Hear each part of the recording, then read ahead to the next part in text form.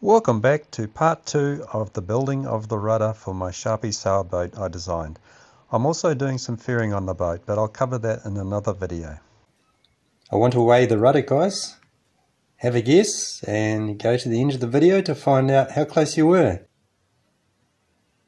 Because I had to make those repairs because of the air pockets, I'm adding another layer of uni halfway down and another layer of 400 gram biaxial over the whole thing.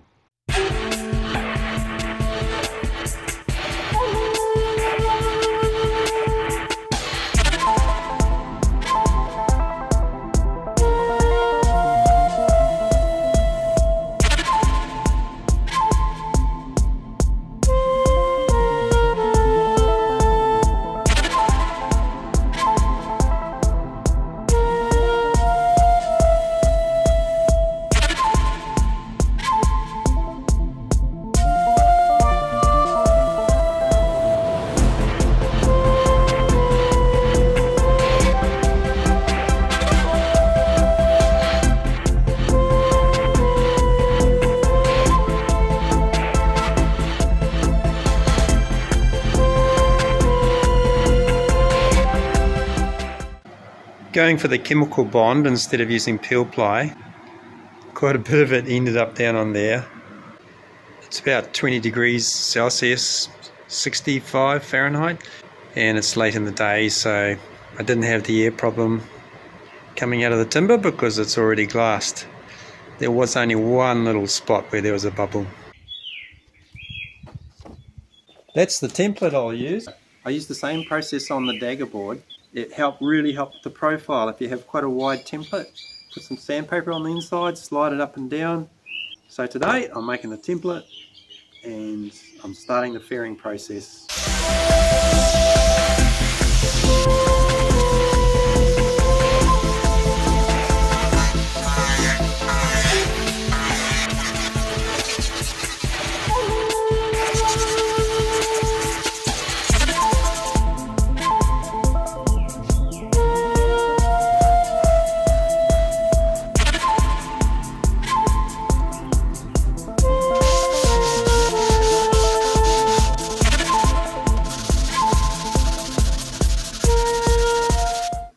I just finished making the sanding template, and as you can see down this end here, it's actually quite close fitting already, which is a fine thing.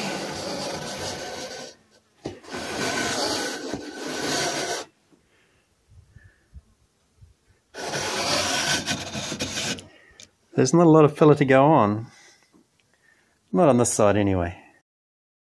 Good Sunday morning. The work on the rudder on this side went really well yesterday. I'll do the other side today. It's a bit of a mess and I'm not cleaning it up till I finish this woodwork, which to a large degree is pretty much all the woodwork done for the project, and I'm not sorry to say that because the timber around here has been, I think, contributing to my allergies, so that's quite a milestone achieved.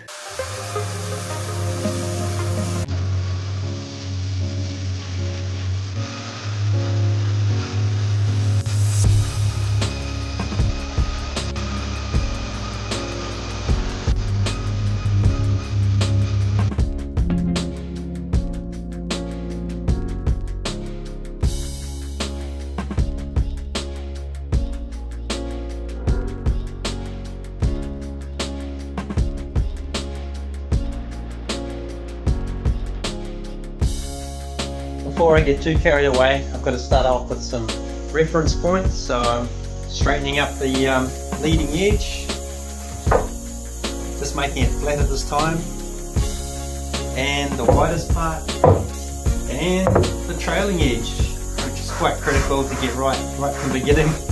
It's only going to end up about 1 millimeter, so got to keep an eye on that I don't over ferret in certain areas.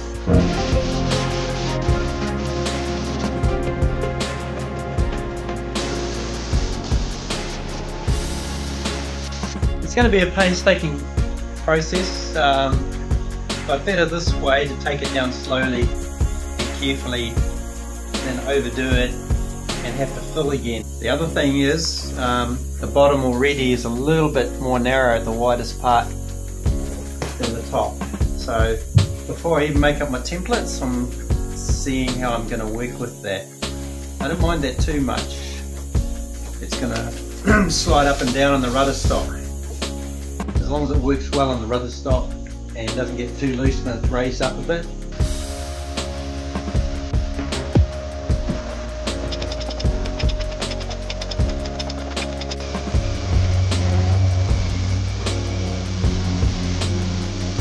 There's never as much filler there as you hope for, and I ran out of the 417, gone to a bit of a mix of a lower density and a little bit of glue fibre in with that. You know that sound you hear in the middle of the night and you don't know what it is? I don't know how this guy got in. An unwelcome visitor in the house. What a mess. No animals harmed in the making of this video. It's not finished of course, but good to see I'm under the weight that I estimated. It's Thursday morning and I was hoping to get a coat of paint on one side at least by the end of the day. I'll give it a go and see how it goes.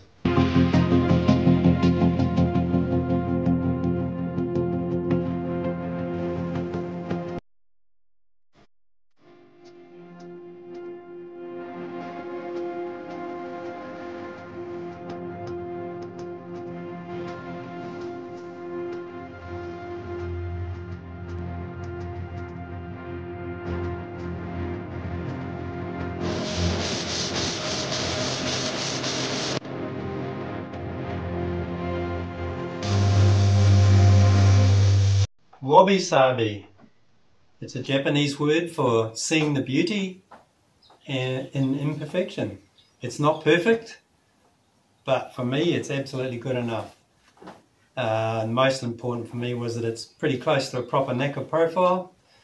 Trailing edges end up a little bit thicker than I was hoping for or planning for, but that's okay because it's going to have a clamp to clamp it into the stock that comes up against this edge. So it can't be too delicate, this edge. What's left to do after lunch? It's lunchtime now, so I will get to paint one side of it at least today. There are ways I could possibly paint both sides, but I'd probably have to spray it when it's hanging to do that. And with this paint I haven't been having a lot of great success with spraying it, probably because I haven't probably got quite the right gear. So what's left to do before painting? It's just two holes here. I've got the coordinates and I've got the bushings in there, so all I need is drilling really. But that's for some line will go through here. That'll be the lifting handle. I'll probably put the first coat on and then put wet on wet. I'll put another coat on within a very short period of time. And I'm going to roll it. I'm pretty sure I'm going to roll it. This is the kind of paint where you finish it off with wet and dry. Oh yeah, yesterday I went and picked up the trailer. I had to sit outside their building and put the wheels on and the tow ball jockey wheel. I had to put them all on before I could tow it home. I was pretty excited to do that, of course.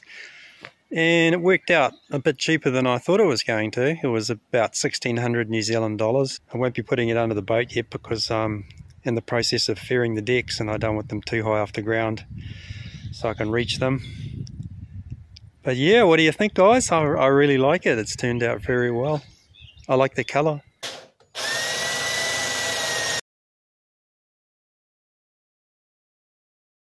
Look at how much glass is in the top there. That's like about 3 millimeters.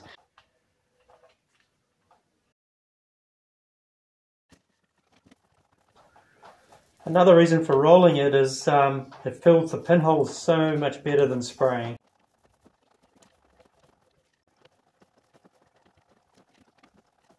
When you're spraying it, it seems really thick, but rolling it, it seems really thin.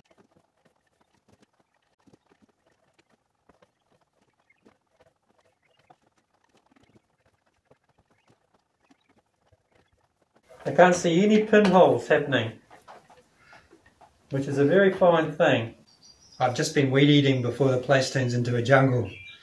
Only a couple of hours worth. And this Durepox paint is cracked off really well. Tomorrow I'll flip it over and do the other side. The fairing on the boat is started. That might be the subject of the video next week. For the rudder, the headstock, I've been thinking of casting it. What do you think about that, guys? It'd be quite a big casting, probably my biggest, over 4 kgs. I haven't quite calculated it. Or I might laminate it up out of carbon fibre. I think I've got enough. Give me your thoughts. Thanks for watching, and I hope to see you next week.